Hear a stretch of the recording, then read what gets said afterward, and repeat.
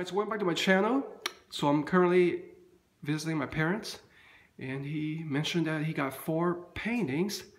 It's a gift from a friend because her husband passed away recently, and these are definitely valuable Chinese paintings, so I just want to share them with you guys. If you guys know any more information, definitely hit me up in the comment section. So the left 2 modes are about definitely at least 50 years old. The right 2 modes are from a famous painter or artist, and those are well over 300 years old, back in the the Emperor Dynasty ages. So let's zoom in and get a better look at the quality of the paintings. All right, here we go. The first one on the left. My Chinese is really bad, so I can't really comment on what the words say. Of course, it's a Chinese calligraphy. This one looks like it's a plant or a flower of some type, made with black ink. Very nice painting. And let's look at the Chinese emblem right there. Let's move over to the second one. This one is a lot more colorful, as you can tell. Various Chinese flowers with a couple of butterflies, typical of your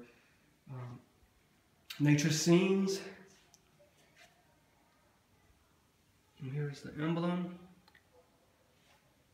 And this is, with all of these paintings, is cloth. Check out the quality of this. It's not cheap paper, it's cloth quality. Very nice color.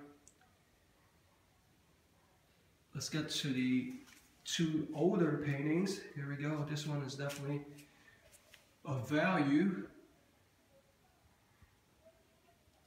And that looks like a bamboo forest on a mountain scene overlooking a valley.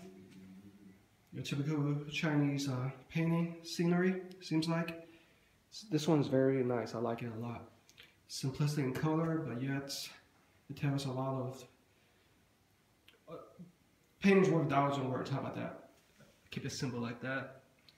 And there is some of the emblem. This one has a lot of emblems on there. And let's get to the right modes. I think this is my favorite one. This looks really nice indeed.